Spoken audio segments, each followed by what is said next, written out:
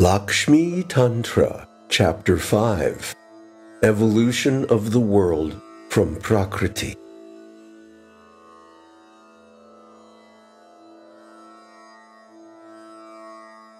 I am the primary I-hood, egoity, of Hari, Nārāyaṇa, which has evolved into all forms, which is eternal, which incorporates pure bliss and consciousness, and which is absolutely inert.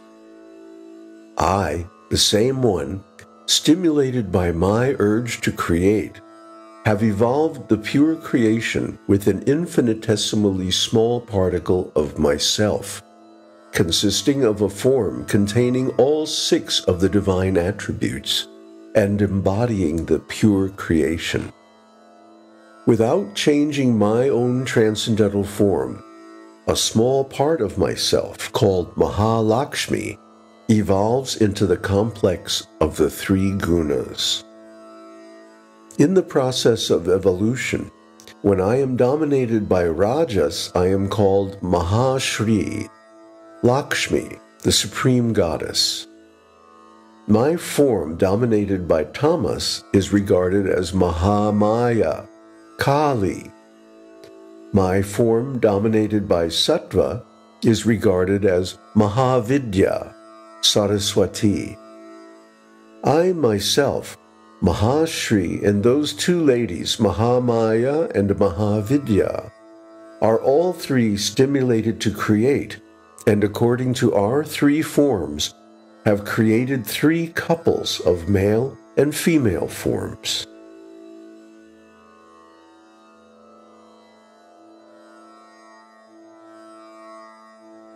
The couple created to tally with my form is envisioned as beautifully formed.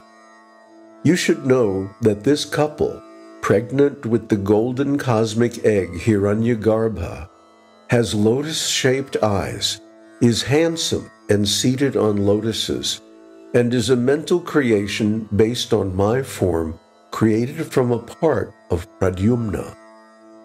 The male of the couple is known as Dhata, Vidhi, Virinchi, or Brahma, while the female is called Shri, Padma, Kamala, or Lakṣmī.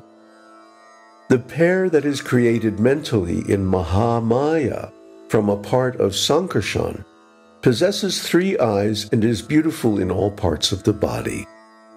There the male is called Rudra, Shankara, Sthanu, Kapardi, or Trilochana.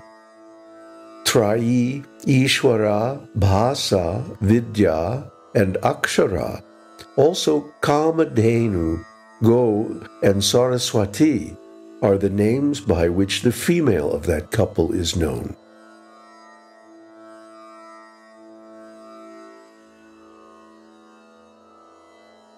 Born from Mahāvidyā, from a part of Aniruddha, is the couple whose male is called Keshava, Vishnu, Hrishikesha, Vasudeva, or Janardana. The female there is known as Uma, Gauri, Sati, and Chanda, is full of virtue and loyalty. By my order, Trayi became Brahma's wife, Gauri became Rudra's wife, and Ambuja, Padma, became Vasudeva's wife. With these evolutions of Rājas, Tamas, and Sattva as the 3 couples, the description of the first phase of creation is concluded. Now listen, I shall describe the middle phase of that evolution of the gunas.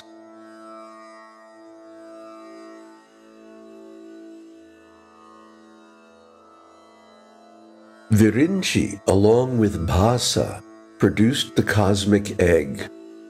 At my command, Shankara with Gauri broke it open. Brahma created Pradhana or Prakṛti, the primary germ, original source of the visible or material universe, in that egg, and Keshava along with Padma preserved it. Thus is described the middle phase of evolution of the gunas. Now listen to me with attention while I describe the third phase. Pradhan, that exists in the cosmic egg, consists of both reality and unreality. It has the complex of the three gunas as its source. It is of the nature of vyoma, the void. It is the source of all that is manifested and is itself undecaying.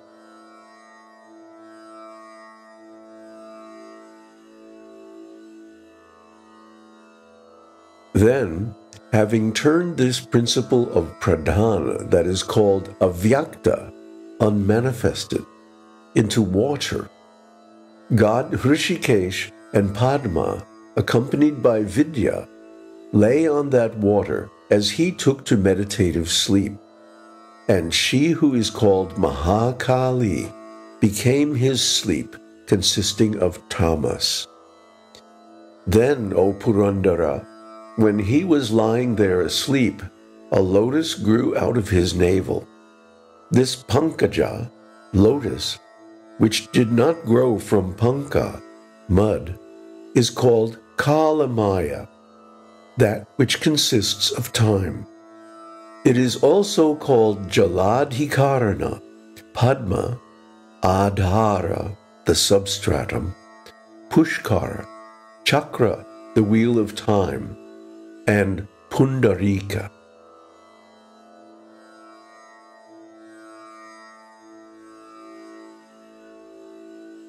Chakra. Both the realities, the conscious and the non-conscious, have been described. The sentient is said to consist of consciousness, the insentient of the complex of the three gunas. How is finite time to be conceived? Shri. Finite time is a component of the non-conscious and is composed of the finite three gunas. During cosmic evolution, the triad of Bala, Aishwarya, and Virya, previously described amongst the 6 divine attributes, evolves into time. That triad itself is changeless, whereas only its aspect of 3 gunas evolves. Kala and Kalya, time and its effect, are said to be non-conscious. Time, consisting of me, acts as an instrument used by my Shakti Mahāśrī to create the diversity of objects.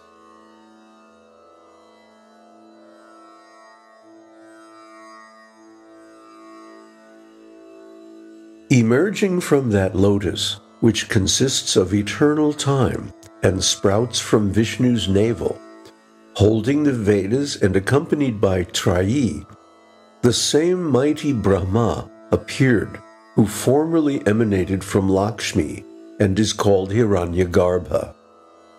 Trayi is the woman who emanated from Mahā-Kālī. Thus this couple, Brahma and Trayi, was born from the lotus grown out of Vishnu's navel. This lotus and the couple arising from it compose, as ancient savants describe, the evolving principle called Mahan, consisting of tamas and characterized by greatness. These 3 aspects are the lotus, representing prana, the life principle, the male representing Hiranyagarbha, and the female representing buddhi, intelligence.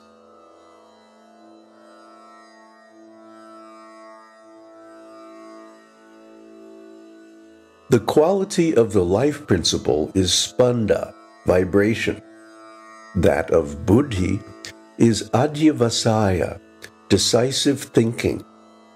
The quality of punks, the male, is twofold, dharma and adharma, karmic merit and demerit.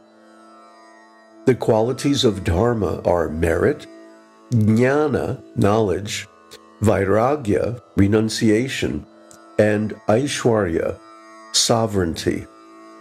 Opposed to these is adharma, demerit, ignorance, attachment, and disempowerment. To benefit my own creation, I stimulated Mahat by penetrating it. When so stimulated, ahankara, the ego principle, evolved out of it. The wife of Shankara, Gauri, who emanated from Mahāmāyā, evolved into abhimati, egohood, referring all objects to oneself.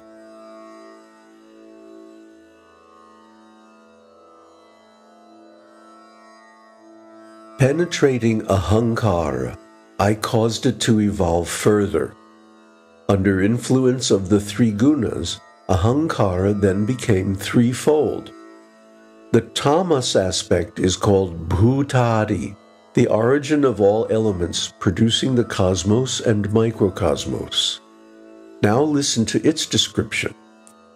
The tanmatra, potential element of shabda, sound, evolved out of bhutadi, and sound emerged from that tanmatra. The sparsha tanmatra, touch potential, arose out of the sound element when stimulated by me. The touch element evolved out of the touch potential. From that touch element, rupa, the form potential, arose. From that, when stimulated by me, appeared the element of the primeval form, followed by rasa, the liquid potential. This liquid potential, when stimulated by me, produced the element of liquid, from which emanated gandha, the smell potential. That, in turn, when stimulated by me, produced the element of gandha, pure smell. This is the classification of elements. Matras, element potentials, are the subtle elements. The others are gross elements.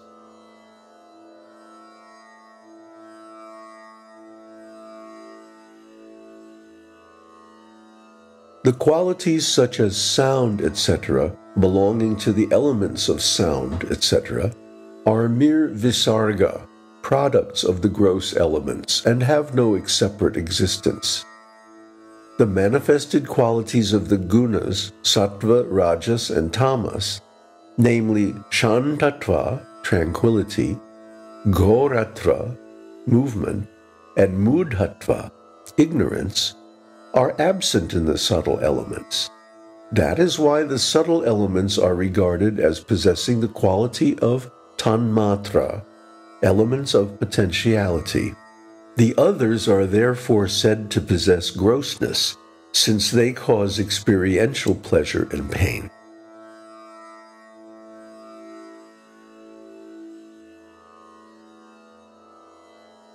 The gross elements are each said to have three states: the subtle, the pitrajas, characteristics inherited from father, and the prabhutas, abundance. The diverse objects of the material world, such as a pitcher, etc., are classified as prabhutas. The pitrajas consist of those who are born through the conjunction of semen with blood. The subtle state consists of the five elements, akasha, air, fire, water, and earth, that form the subtle body. This concludes the gradual evolution from ahankara as bhutadi, the principle from which the elements evolve. Of the two other components of ahankara, based on sattva and rajas, the component consisting of sattva is called vaikārika, by interaction with goodness. The other is called taijasa, passionate, by the learned.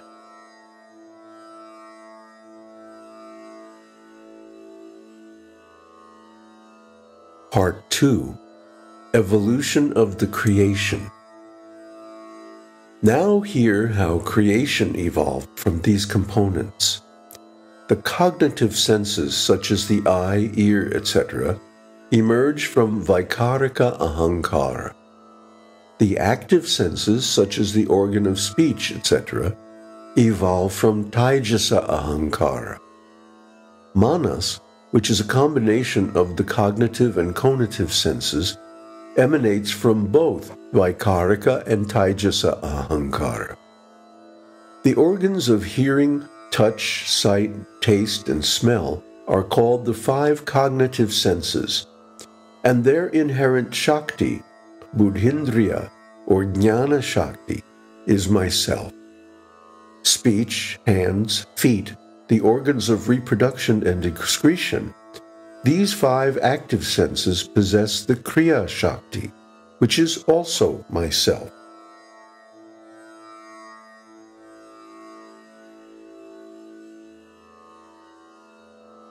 My own Vijnana Shakti, power of intelligence, descending through the successive stages of evolution, directs the cognitive senses towards their relevant objects.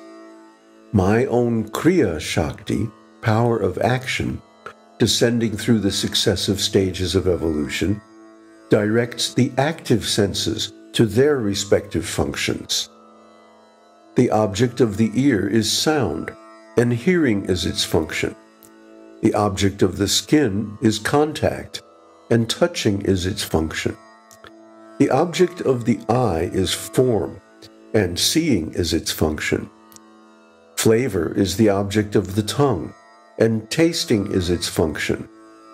Odor is the object of the nose, and smelling is its function.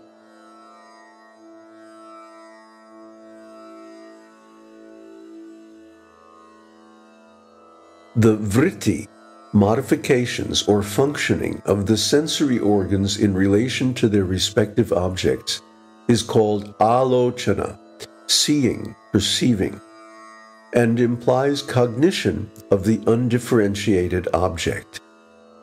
Dish, the 4 points of the compass, lightning, the sun, the moon, and the earth are the presiding deities of the five senses.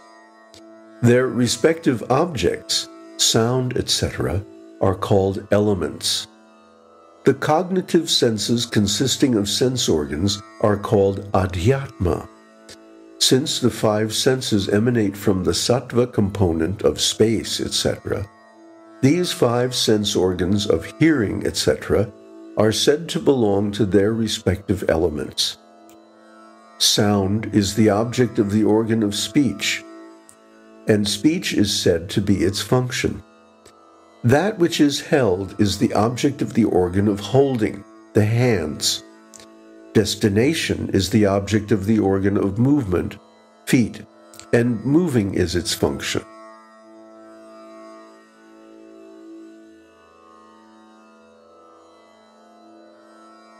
Pleasant things are the objects of the reproductive organ, and enjoyment is its function.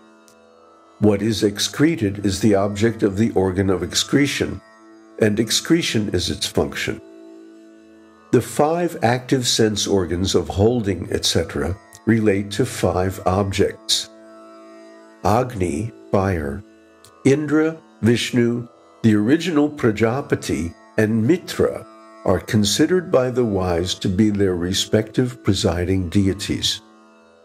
Those five, namely sound, etc., regarded as the objects of speech, etc., are known as adhibhuta, related to the elements, and the senses of speech, etc., are called adhyatma, related to a subject. Manas, the mind, on the other hand, functions as the auxiliary sense in both groups of the five senses.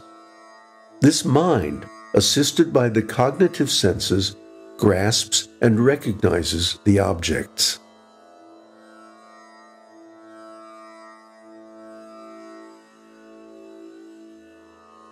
Vikalpa denotes vividha-klipti, that which is differentiated, and that is called modification.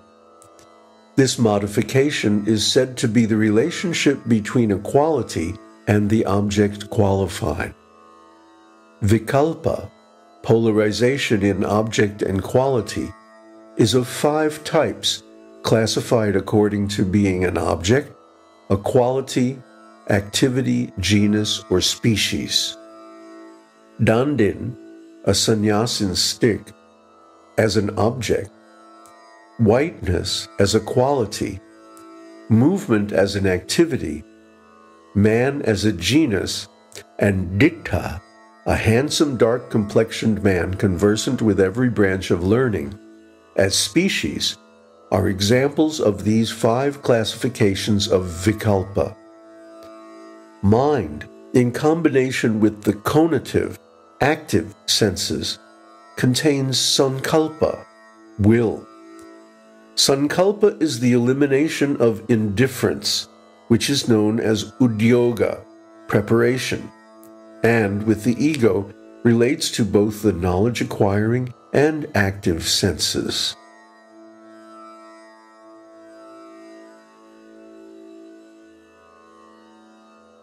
In the group of the cognitive senses, ahankara is identical with abhimana, the awareness of the knower in relating time and place to himself. An object is always cognized as, today this appears before me.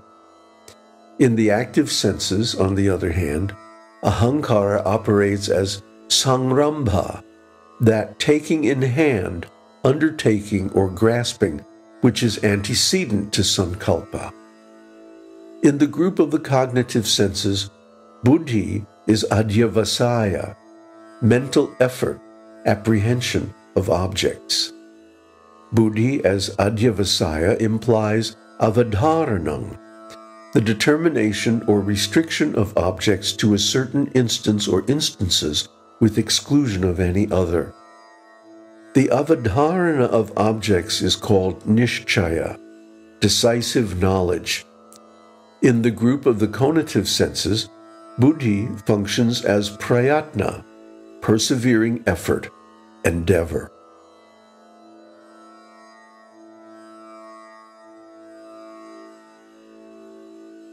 Scholars regard these 13 varieties as instruments of cognition. The external instruments are 10 in number, 5 cognitive and 5 active senses, whereas the internal instruments number 3, manas, buddhi, and ahankara. These 23 are called vikaras, effects. The 10 external instruments and the 3 subtle instruments produced from the gross effects, ahankara's components of Vaikārika and Taijasa, constitute the cosmic subtle body, which is called viraja. Every individual subtle body differs in each jiva, living being. At the time of liberation, this product of the evolutionary process withdraws itself from the liberated being. The 23 resulting categories, starting from Mahat and ending with Vishesha, mutually assist each other in creating the egg.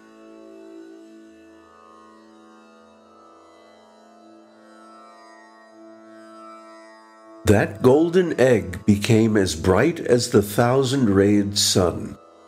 In it, Prajapati, the 4-faced god, was born as Viraj. Manu was born from Viraj, and the descendants of Manu are known as Manavas. This world, consisting of both movables and immovables, has originated from the Manus, headed by Marichi. So far, I have disclosed only a fraction of my active state. Although the Shakti of consciousness is pure in essence, through contact with beginningless avidya, nescience, caused by misery, birth, decay, death, and rebirth, Chit Shakti, the power of consciousness, manifests herself in an impure state. But when avidya is destroyed through contact with pure knowledge accompanied by pure deeds, she regains her original blissfulness.